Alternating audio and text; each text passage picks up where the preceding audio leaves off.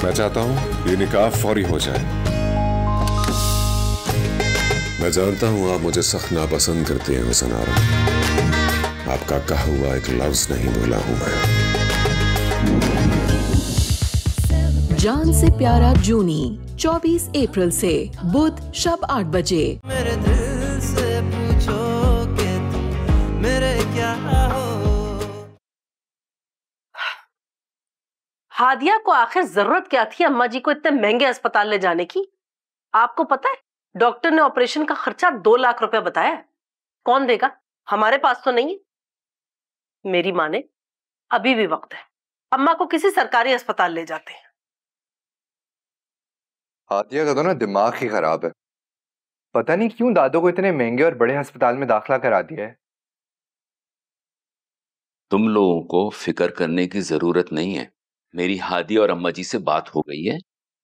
जिसने एक्सीडेंट किया है ऑपरेशन का खर्चा वही उठाएगा। हासिम, आप कौन सी दुनिया में रहते? आज के दौर में लोग इतने अच्छे नहीं है कि एकदम से उठाकर 2 लाख रुपया किसी को दे दे या सारा खर्चा ही खुद उठा ले। कोई नहीं देने लगा। हादिया बता रही थी कोई बड़ी पार्टी है। 4-5 लाख का फोन तो उसके हाथ में था। 2 लाख उसके लिए कोई बड़ी बात नहीं है। अब देखते हैं, अगर ऑपरेशन का खर्चा दे देता है तो ठीक है, वरना अम्मा जी को सरकारी अस्पताल ले जाएंगे। अबू ऐसे एक बात बताएं, आपको लगता है वो बंदा 2 लाख रुपए दे देगा? हाँ, हादिया तो पूरे यकीन से कह रही थी। तो अबू एक काम करते हैं ना, आप उस बंदे से 2 लाख रुपए ले लें और दादू का ऑपरेशन किसी सरकारी अस्पताल में करा देते हैं, मुफ्त में हो जाएगा। फिर जो पैसे बचेंगे उसमें मेरी एक नई बाइक भी आ जाएगी और आपके खर्चे के पैसे भी निकल आएंगे। हैं? सुन रही हो अपने बेटे की घटिया बातें? इसके जहन में यही खुराफात चलते रहते हैं। वो तो शुक्र करो एक्सीडेंट के वक्त हादिया अम्मा जी के साथ थी। अगर ये होता तो शख्स से पैसे ले लेता और अम्मा जी को किसी सरकारी अस्पताल में ले जाता।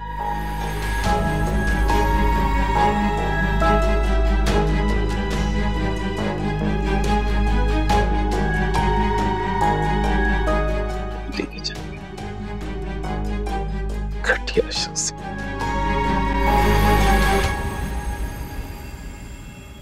वो औरत बुजुर्ग थी, वो लड़की, इसलिए मैंने उन दोनों का लिहाज किया है। अगर उनकी जगह कोई मर्द होता तो फिर मैं सही से बताता। ज़ुहैब, वैसे आजकल ऐसी लड़कियां बहुत तेज होती हैं। हो सकता है वो जानबूझ के ही तुम्हारी गाड़ी के सामने आई हो। पैसों के लिए लोग क्या कुछ नहीं करते। तुमने देखा भी था वो टेस्ट रिजल्ट सही भी थे या नहीं? पता चला पैसे निकालने की कोई स्कीम हुई। यार ऐसा कुछ नहीं है, टेस्ट मेरे सामने ही हुए हैं और मैंने देखा था कि बाजू पे फ्रैक्चर हुआ हुआ था। फिर भी मैं तो तुम्हें यही एडवाइस दूंगी कि तुम बाबा को भी बता दो और ताई जान को भी। प्लीज मामा को कुछ मत बताना, बहुत परेशान हो जाती हैं। तो वैसे भी मैंने सब कुछ हैंडल कर लिया। वो लड़की बहुत तेज थी, मगर वो बुजुर्ग आंटी वो बहुत स्वीट थी। मुझसे इतने प्यार से बात कर रही थी जैसे हमारे बीच में कोई रिश्ता था। रहने दो ज़ुहैब, तुम्हें तो कोई भी बेवकूफ बना सकता है। वाकई मैं तुम्हें ऐसे लगता हूँ? मुझे लगता है तुम्हारा दिल बहुत अच्छा है, बस लोग इसी बात का एडवांटेज लेते हैं। अब ऐसे भी बात नहीं है। तुम्हें वहां जाना ही नहीं चाहिए था। तुम उन लोगों की इतनी तो मदद कर चुके हो यार। अब वो बाकी खुद देख लेंगे। वो छोड़ो, हम क्या बातें लेकर बैठ गए हैं। पता क्या, दिल चाह रहा कि कोई अच्छी सी कॉफी पियो। मैं भी मेड को बोल देती हूँ। नहीं, मुझे मेड की हाथ की नहीं, तुम्हारे हाथ की कॉफी पीनी है। एक तो ये भी ना तुम्हारा बहुत ही बड़ा मसला है। क्यों? अभी बना देती। Thank you. Whatever.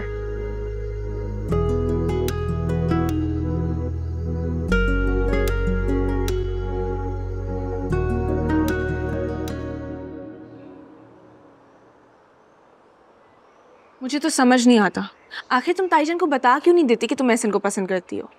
थोड़ा आहिस्ता बोलो सारा, तुम्हारा दिमाग तो नहीं खराब हो गया? तुम जानती हो मामा कितनी सख्त हैं। मैं उनसे इस तरह की कोई बात नहीं कर सकती हूँ। उन्हें लड़कियों की बेबाकी सख्त नापसंद है। उधर एहसन से पूछो तो वो भी यही कहता है कि मम्मा पापा से कुछ नहीं कह सकता, और तुम्हारा भी यही हाल है। महानूर, सोचो, अभी तो ताईजान खामोश हो गई हैं, लेकिन अगर उन्होंने तुम्हारा रिश्ता कहीं करवा दिया तो? खुदा के लिए सारा अच्छे अल्फाज अपने मुंह से निकालो। मोहब्बत करना ना बुज़दिलों का काम नहीं है।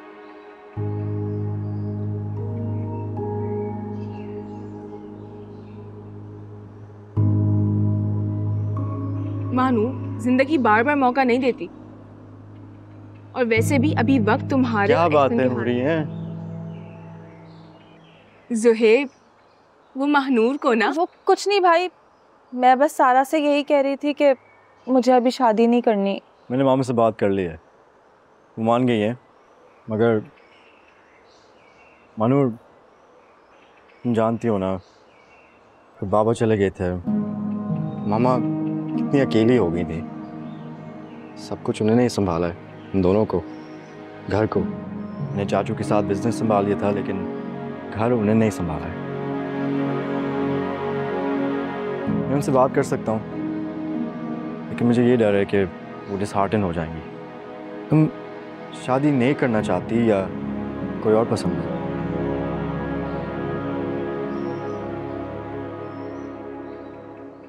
तुम्हारा अंदाजा ना बिल्कुल ठीक है। कौन है? सारा तुम बता दो, मैं तुमसे पूछ रहा हूँ। एहसन।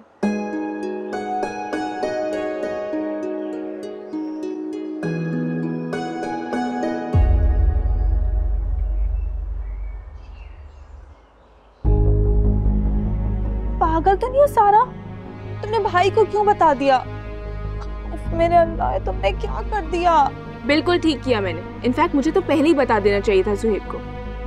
अब देखना सब ठीक हो जाएगा। तुम जानती हो, तुमने मेरे लिए और मुश्किल खड़ी कर दी है। अगर मामा को पता चल गया ना, मुझे जान से मार देंगी। सारा, तुमने क्या किया?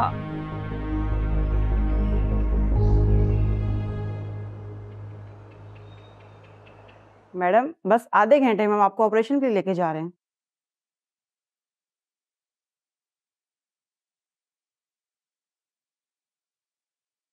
बेटा, आसिम को फोन करके बता दिए? जी नानू। बेटा, शनाज को फोन करके कह दो मेरी तस्बीह लेकर आ। कम से कम यहाँ लेटे लेटे मैं तस्बीह तो पढ़ लूंगी। जी नानू। मेरा बच्चा, तुम रो रही हो? तुम तो बहुत बहादुर हो बेटी। नानू, आपके सिवा मेरा कोई भी नहीं है। आपको कुछ हो गया तो मेरा क्या होगा? मुझे कुछ नहीं होगा बेटा, मुझे कुछ नहीं होगा। अल्लाह है ना। नानू, आप मेरी पूरी कायनात है। मैं आपके बगैर नहीं रह सकती।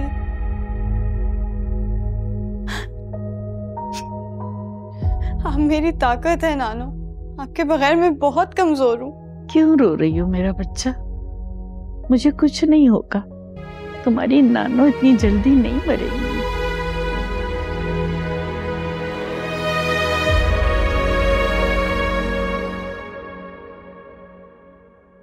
अस्सलाम वालेकुम। वालेकुम अस्सलाम। कैसी है आपकी तबीयत? बेहतर हूँ पहले से। मैंने ऑपरेशन की पेमेंट जमा करा दी है, मैं सिर्फ ये बताने आया हूँ। अल्लाह तुम्हें और दे, खुश रहो, जीते रहो। अल्लाह पाक तुम्हारी हर मुराद पूरी करे बेटा। ये मेरा कार्ड है, अगर कोई भी ज़रूरत हो मुझे कांटेक्ट कर दिएगा। शुक्रिया बेटा। अल्लाह हाफिज। अल्लाह हाफिज।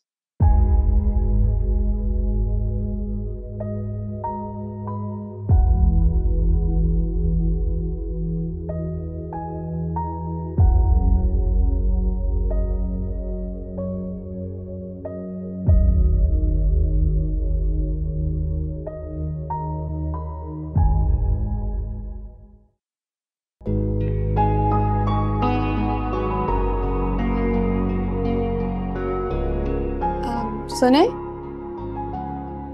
जी, अब कुछ कहना था आपको?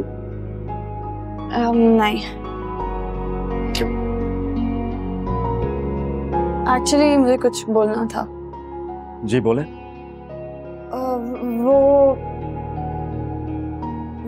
वो वैसे तो आपकी जुबान बहुत तेज चलती है, मगर अब आप मेरा शुक्रिया अदा करने आई हैं और आपको अल्फाज नहीं मिल रहे। आपको कैसे पता मैं आपका शुक्रिया अदा करने आई हूँ? शुक्र है मैं आपके लिए तुमसे आप हो गया। कुछ तो इज्जत दे दी आपने।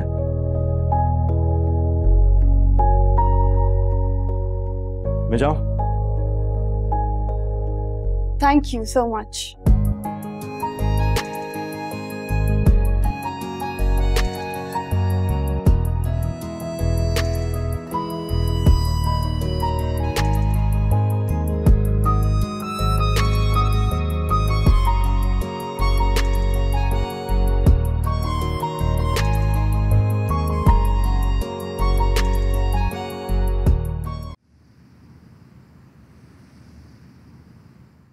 कितना खिलाएंगी चच्ची?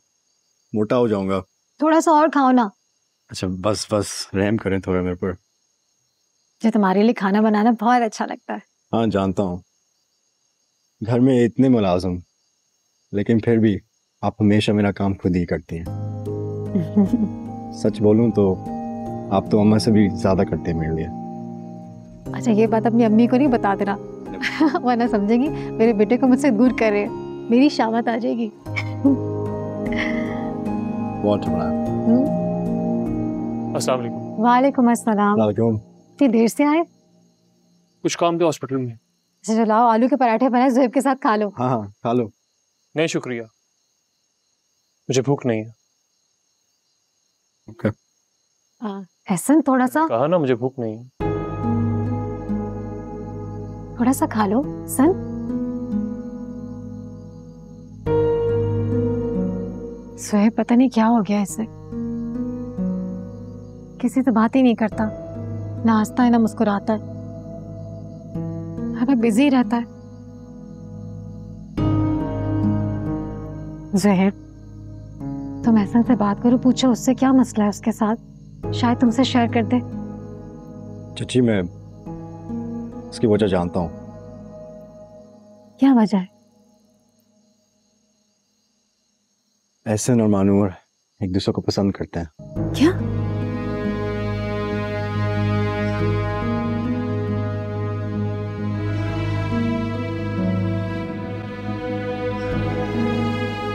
इसमें तो और नहीं पी जा रही है।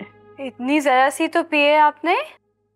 ये देखे अभी तो सारी बची हुई है, ये आपने फिनिश करनी है नानो। नहीं दिल चाह रहा बेटा, नहीं दिल चाह रहा ना, मुँह का जायका बहुत अजीब सा हो रहा है। नानो यखनी सेहत के लिए बहुत अच्छी होती है, इसी से तो आप में ताकत आएगी, स्ट्रांग बन जाएगी मेरी नानो। मेरा बच्चा,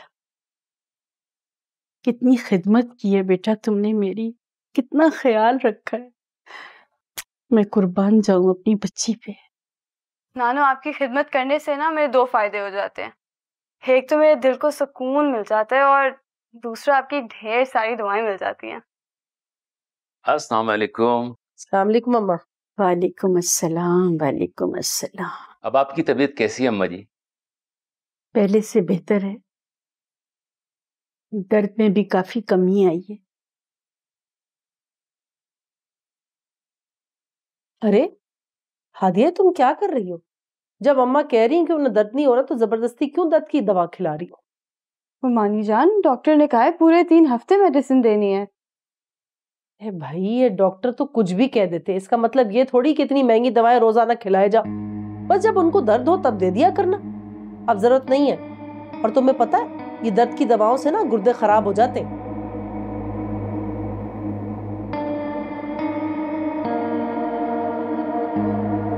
अच्छा सुनो, जाकर रोटियां बना लो। तुम्हें पता ना जब उमैर घर आ जाता तो फौरन खाना मांग लेता है। जी मानी जान।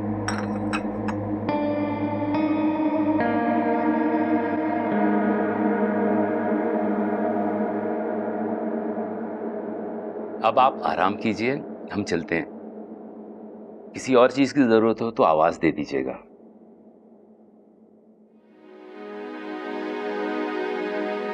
बैठो आसिम, तुमसे बात करनी है। जी अम्मा जी।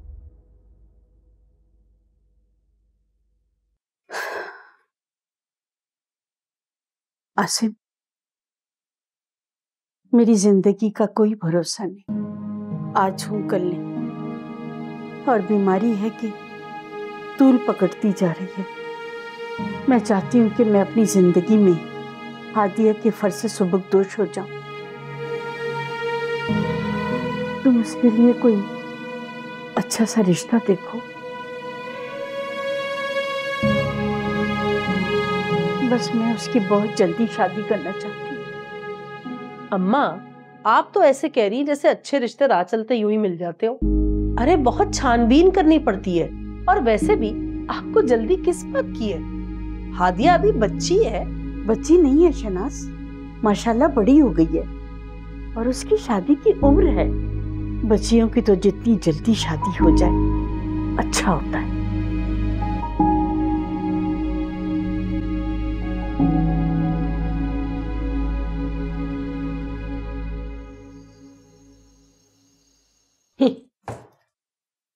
बस अम्मा जी ने तो बड़ी आसानी से कह दिया शादी करनी है। इतना आसान होता है क्या शादी करना? अरे दाल आटे का भाव पता लग जाता है, इतने खर्चे होते हैं। और हाँ, बात कर देने में आखिर क्या हर्ज है? बस कह दिया कि शादी कर दो तो हम कर देंगे। ये नहीं सोच रही हैं आज तक उस पर हमारे लाखों रुपए खर्च हो चुके। तो आप टेंशन क्यों ले रही हो? बैठ के तहम्मुल से हिसाब लगा लें कितने पैसे लगाए हैं, पता लग जाएगा। उमर, तुम्हें सिवाय अपनी माँ के दिल जलाने के अगर कोई और काम नहीं आता ना तो खामोश होकर बैठे रहा करो। भाई वैसे भी अब दादू ने कह दिया है कि हादिया की शादी तो करनी है। आपको क्या प्रॉब्लम उसकी शादी से? अरे आज तक इतना खर्चा हुआ है उस लड़की पर, उसकी पढ़ाई के पैसे, उसके खाने पीने के पैसे। मैंने इतनी मेहनत करके उसे पाल पोस कर इतना बड़ा किया है, और आज जब वो इस काबिल हो गई कि घर के कामों में वो मेरा हाथ बटा सके तो अम्मा ने बड़ी आसानी से कह दिया कि इसकी शादी करनी है। अब मैं शादी करके इस घर से उसे रुखसत कर दूं और बैठी रहूं आराम से? वाह, ये बात तो सही है। वैसे भी घर के सारे काम तो हादिया ही करती है। तुम ये कहना चाह रहे हो कि आज तक मैंने तो कोई काम किया नहीं है? तुम्हारी माँ तो इस घर में फालतू बैठी रहती, सारे काम सिर्फ हादिया करती है। कहना क्या चाहते हो तुम उमर? भाई अम्मी, मैंने ऐसा कब कहा है? मुझ पे बिला वजह ना गुस्सा करती है। उमर, तुम अपनी जबान में बंद रखा करो वरना। ममानी जान, मैंने छत पे कपड़े डाल दिए। हादिया, बात सुनो जी। ये शादी का फतूर तुमने अपनी नानी के दिमाग में डाला है ना? शादी? क्या नानू शादी कर रही है? अरे भाई चुप कर जाओ, तुम दोनों का लगता है दिमाग खराब हो चुका है। भला तुम्हारी नानी इस उम्र में शादी करके क्या करेंगी? तुम कुछ भी बोल देती हो, सोचती भी नहीं हो। मैं तुम्हारी शादी की बात कर रही हूँ। तुम्हारी नानी ने मुझसे तुम्हारी शादी की बात की है। पता नहीं ममानी, मुझे तो कुछ नहीं पता। अब बेटा हादिया, मेरी बात ध्यान से सुनो। देखो, मुझसे तुम्हारी नानी अम्मा ने ना तुम्हारी शादी का कहा है, लेकिन अगर वो तुम्हारे पास आए ना तो बेटा तुम उन्हें साफ मना कर देना। अरे अभी तुम बच्ची हो, तुम्हारे हंसने खेलने के दिन है। तुम भला शादी के झंझट वगैरह में पड़ के अपने कंधों पर इतना बड़ा बोझ नहीं रख सकती। तुम उन्हें साफ मना करना कि नानी अम्मा मैं पढ़ना चाहती हूँ, मुझे कुछ करना है जिंदगी में। समझ रही हो ना मेरी बात? मना कर देना उन्हें बेटा, ठीक है? जी। शाबाश, जीती रहो। जाओ अपने कमरे में।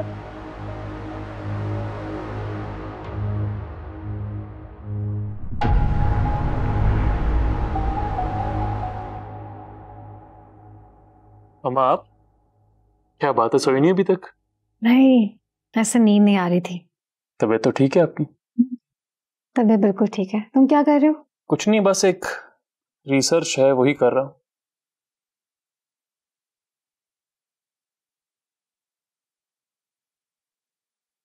हसन जी। मुझे तुमसे एक बात पूछनी थी। पूछिए।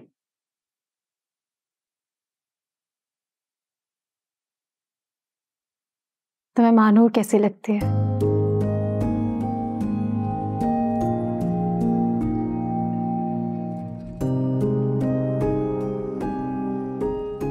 मैं कुछ समझा नहीं मम्मा, क्या मतलब? मैंने इतना मुश्किल सवाल नहीं पूछा है।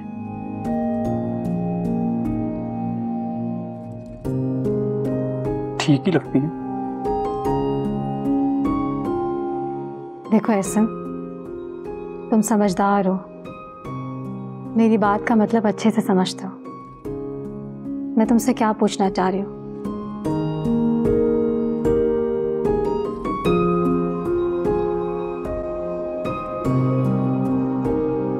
एहसन, जो भी बात है मुझे साफ साफ बता दो, क्योंकि एहसन मैं नहीं चाहती तुम बच्चों की गलतियों की वजह से हम बड़ों के रिश्ते में कोई गलतफहमी पैदा हो। तुम सारे कज़न एक साथ बड़े हुए, तुम लोग की आपस में बहुत अच्छी दोस्ती है, ये मैं अच्छी तरह से जानती हूँ। लेकिन अगर ये दोस्ती से बढ़कर है तो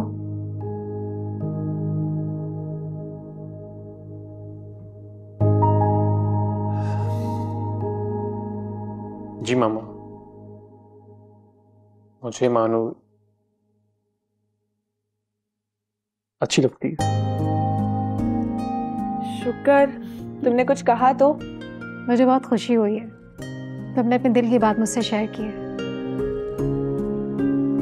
मैं देखती हूँ। मम्मा, आपको लगता है ताईजान मान जाएंगी? ये मुझे नहीं पता कि वो मानेगी कि नहीं, लेकिन मेरे लिए मेरे बेटे की खुशी सबसे अजीज है।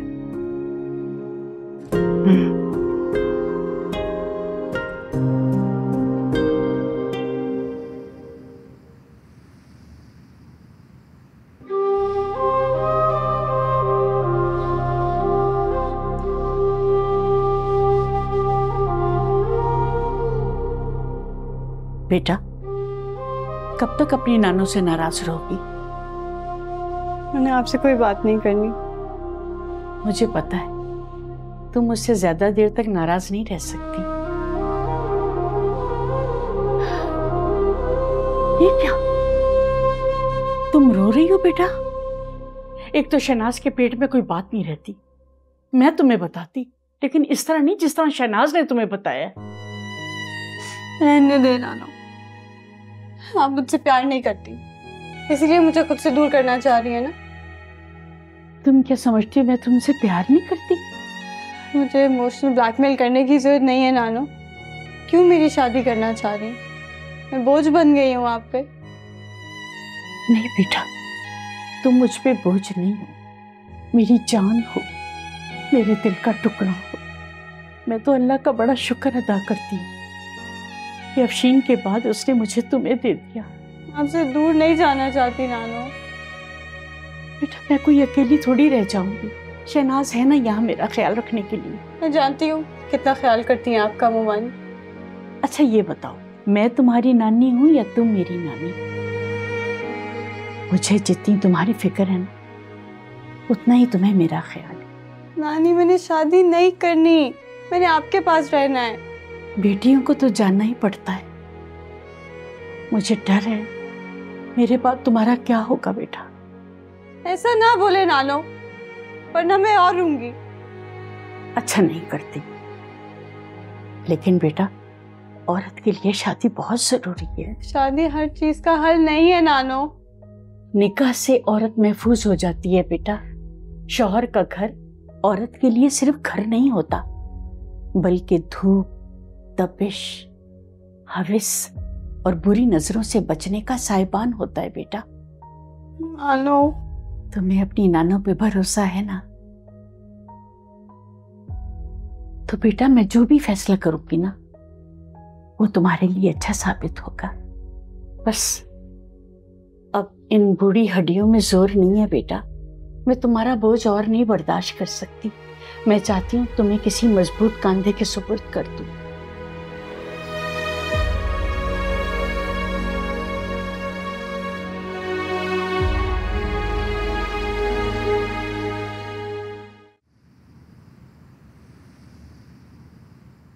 मेरे ऑफिस के कुलीग हैं बिलाल भाई, उनका बड़ा बेटा है। अच्छा, मैंने हादिया के रिश्ते का जिक्र किया तो कहने लगे भाई हमारी बेगम तो कब से आपके घर आना चाह रही हैं। अच्छा। शाहिदा बाजी की शादी में उन्होंने हादिया को देखा था, उस वक्त पसंद किया था।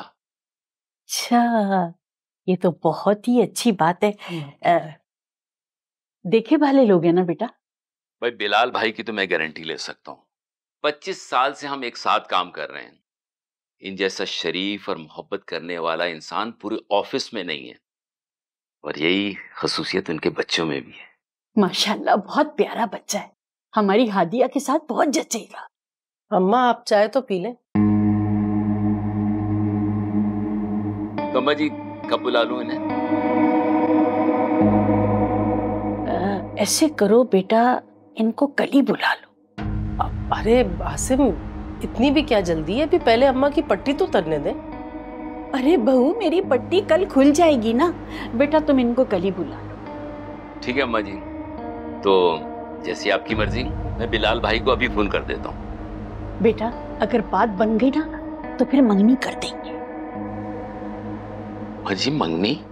हाँ हाँ, मंगनी कर देंगे, फिर 1 साल के बाद शादी। हमारे पास बहुत टाइम होगा तैयारी करने के लिए। अम्मा जी आप तो सारी प्लानिंग किए बैठी हैं, अभी उन लोगों को आने तो दीजिए।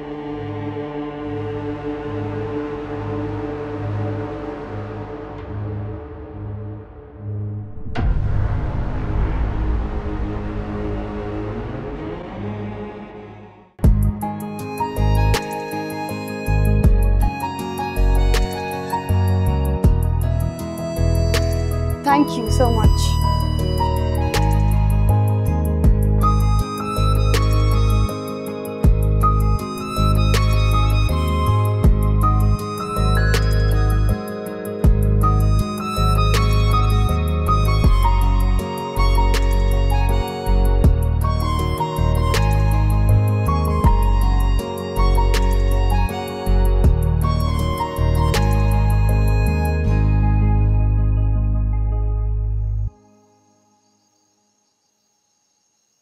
किसके ख्यालों में गुम हो?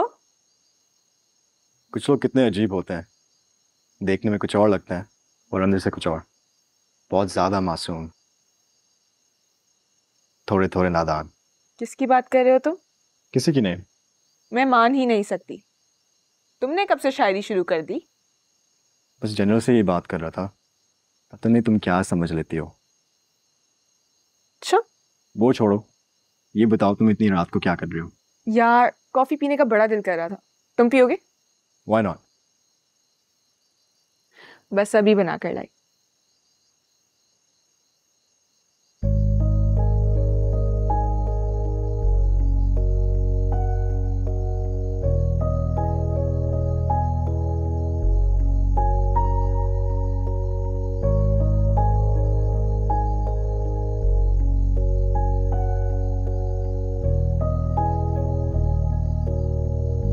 बिल्कुल पागल लड़की है वो। ओके ओके, मैं अलिशा के भाई को फोन करती हूँ, तुम मुझे नंबर सेंड करो, मैं अभी कॉल करती हूँ। हाँ हाँ, मैं कन्विंस करने की तो पूरी कोशिश करूंगी कि अलिशा को भेजते हैं कंबाइंड स्टडी के लिए। तुम फोन बंद करोगी तो मैं कॉल करूंगी ना, तब बोलती हो तुम। हाँ हाँ, बस अभी नंबर सेंड करो, अभी कॉल करती हूँ। क्या नाम बताया तुमने? सुहेब। अच्छा।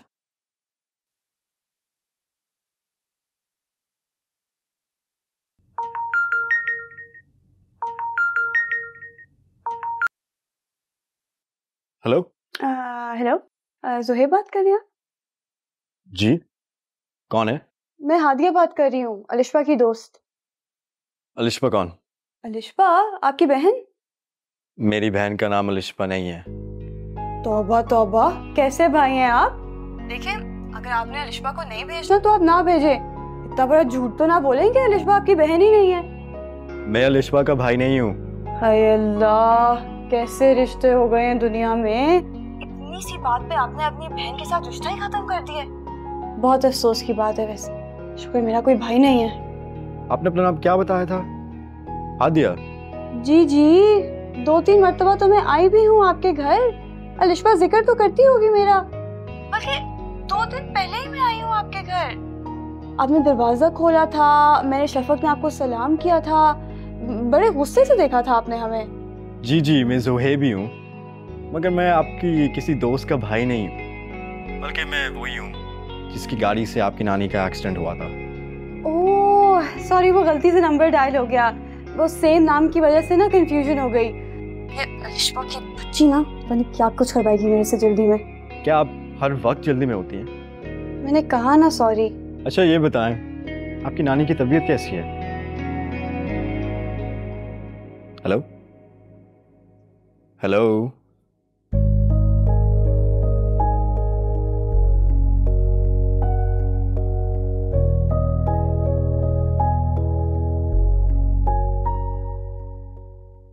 महानूर, चेहरा तो देखो अपना, बिल्कुल पीला हो गया है।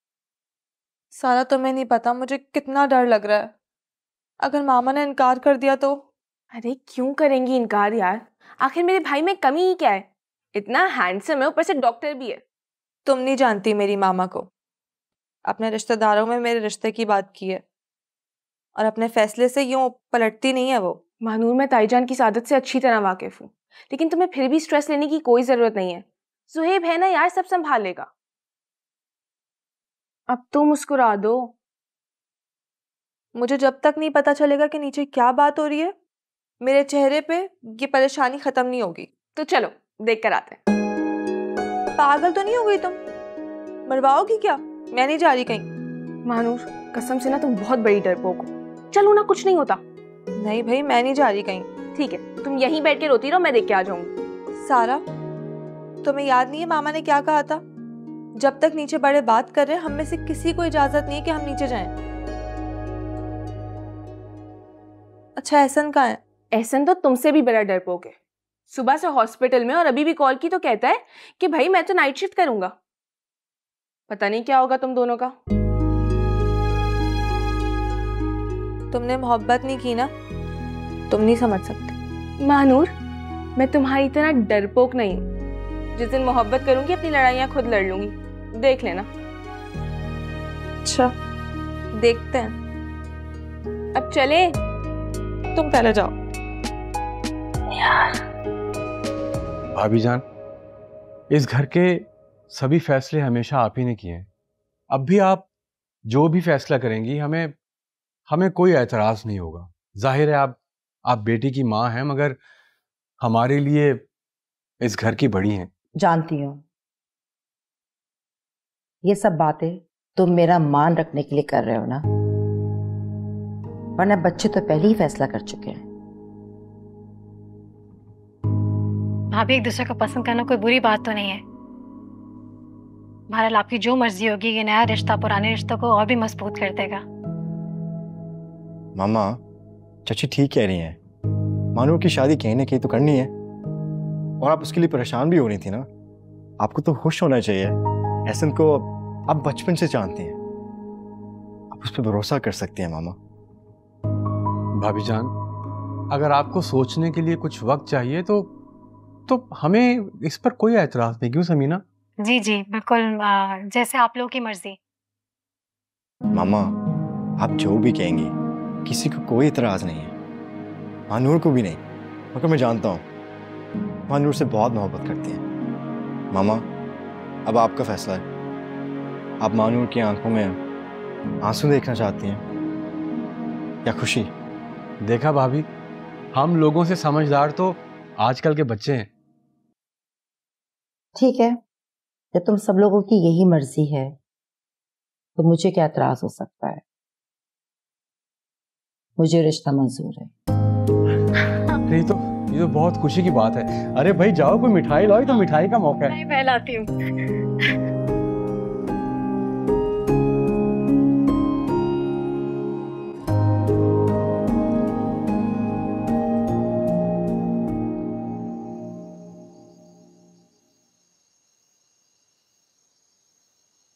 पता नहीं अंदर क्या बातें हो रही होंगी। मुझे डर लग रहा है, कहीं मामा। प्लीज एहसन, कोई ऐसी वैसी बात नहीं कीजिएगा प्लीज। मैंने सुना है कोई भी लम्हा कबूलियत का हो सकता है।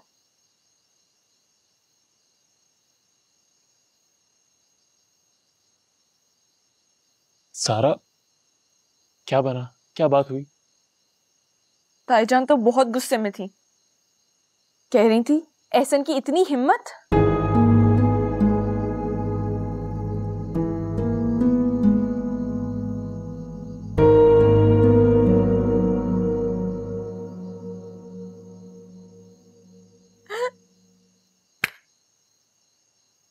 तुम हंस क्यों रही हो? शक्लें देखो दोनों अपनी। मजाक कर रही थी यार, हाँ कर दिया ताईजान ने। ओह गॉड सारा, तुमने तो मुझे डरा ही दिया था। तुमने मेरी जान निकाल दी थी यार। Well, congratulations. Thank you so much. Congratulations. Thank you. मुझे भी बोलो। थैंक यू सो मच सारा, तुम्हारे सपोर्ट के बगैर ये बिल्कुल मुमकिन नहीं था। Of course, you're welcome.